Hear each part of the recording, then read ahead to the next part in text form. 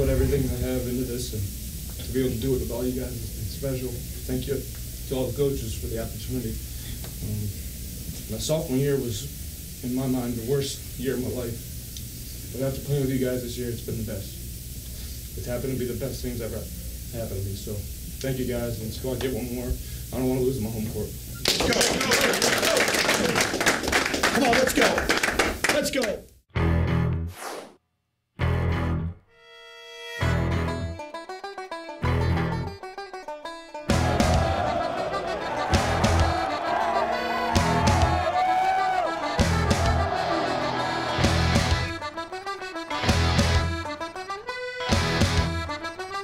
One, two, three, family. Let's go. Cleans up and in.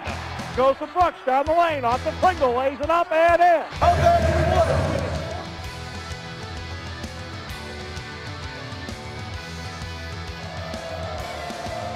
Corner three ball. Babb. Good again. Chris Babb.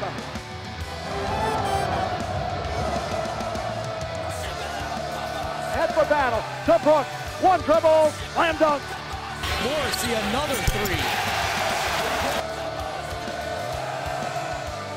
That's 3 triples for him in this game.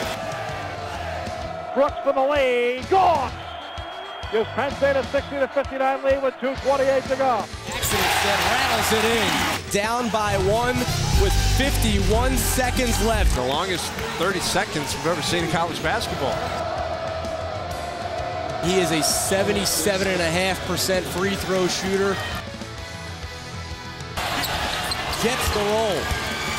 End up the 1-1 in. Battle down the near side with 3. Battle front court. Battle near wing for 3 to tie. It's good! And we go to overtime! He's done it again! Puts up a prayer at the buzzer. We're going to overtime in State College, PA.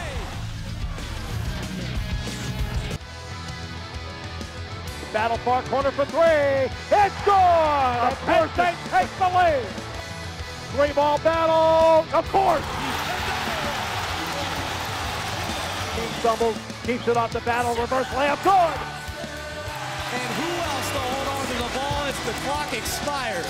Taylor Battle's heroics sends Penn State to the second round of the NIT 77-73.